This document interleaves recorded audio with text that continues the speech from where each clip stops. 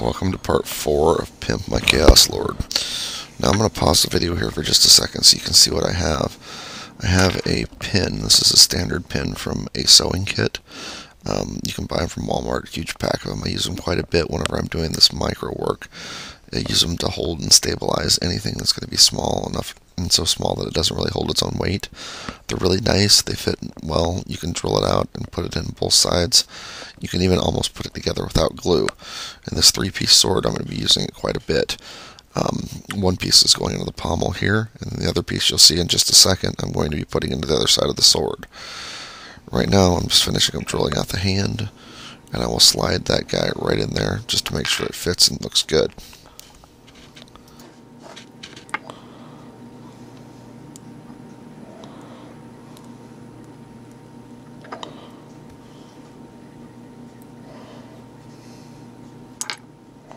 So now that I have my pin pushed through the hand, you can see it sticking out the top there pretty well.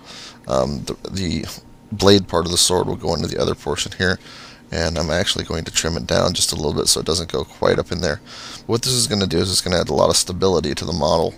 If anybody's ever made any custom weapons before, you know that tends to be a problem. Whenever you put them together, stuff falls apart. Well, I've found that there's no easier solution than that than putting bits of metal in there. Makes it pretty sturdy, easier to put together, and keeps things nice and lined up. One of the nice side effects is that my handle will be straight lined up with my sword. It would kind of stink to do all this work to have it end up off kilter or moved off to the side. You can also see me drilling out a little bit and doing some more steady work on here. So I'm just going to let you watch me work for just a minute. Here we go. You'll also notice that I use the X-Acto knife to start my hole a little bit. It's because the tips of the drills aren't quite as sharp as I want them to be, and the tip of the razor, the X-Acto knife, works out pretty good.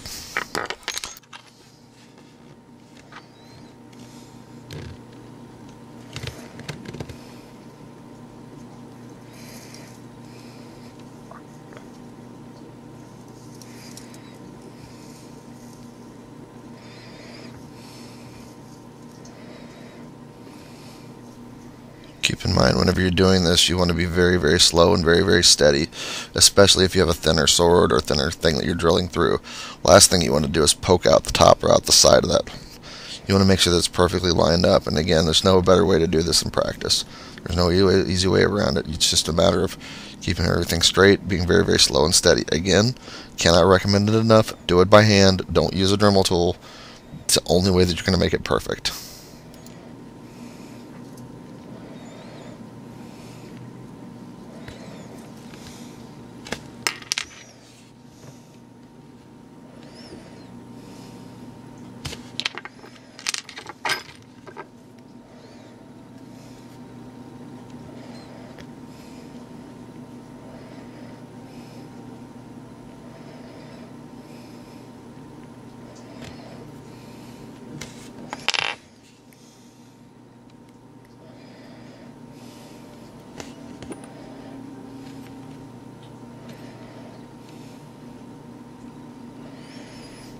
So you'll notice here that there's a little bit of leftover space, and I also use the drill to kind of measure, because I'm going to cut off the pin here in just a second.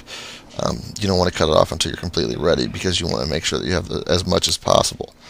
But I got a pretty good measurement there, so because the more metal in there, the more sturdy it's going to be. But you still may have to cut it off a little bit, and that's exactly what I did here.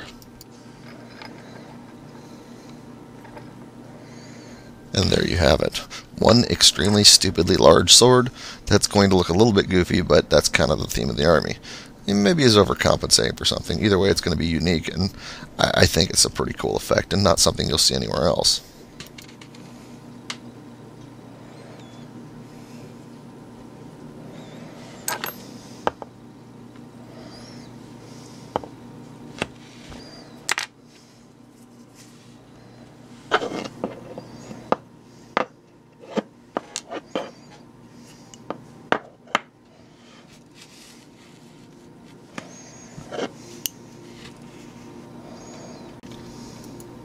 So moving on, the next thing we're going to work on is magnetization.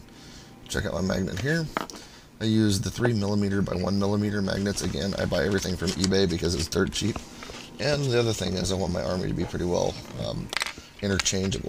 Magnetization has a lot of benefits. Specifically with this one, this is supposed to be the murder sword.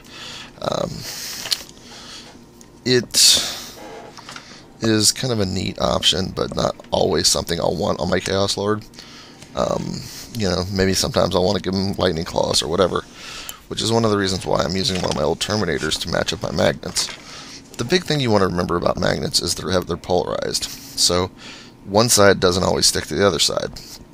I'm not going to get into the physics of magnets here, because fuck magnets, how do they work? Who knows? Bottom line is, they need to be going the same way every time. So what I'll do is I use hot glue to hold them in place, and I'll put my magnets on one of my models already. Put a little bit of the hot glue in there, and then push it in, just like you just saw here. It gives me a nice, even, good fit with my magnet. Just lines up the shoulders just right, and I don't have to worry about the polarization being off. My entire army is done on the same polarization scheme. I couldn't tell you if it was positive or negative on which side or whatever. I just know that they all work and they're all interchangeable because of the way I do it. I know some people that even go so far as to paint one side of the magnet to keep them straight. I don't. I don't mess with it. There's no need if you do it the way that I do it, and just do it the same way every time. Also, if you want to test and see that it holds in place. Almost every weapon in my army is magnetized. I like the posability, I like the way it looks, and I like the flexibility it gives me. Not only that, you don't have to buy a new model anytime you want to change weapons. Just buy a couple of pieces off of eBay and you're good to go. Plus, it allows you to move it around and pose it a little bit for show and tell. And as you see, this sword looks pretty cool on this little Terminator, even though it's going to be on my Lord.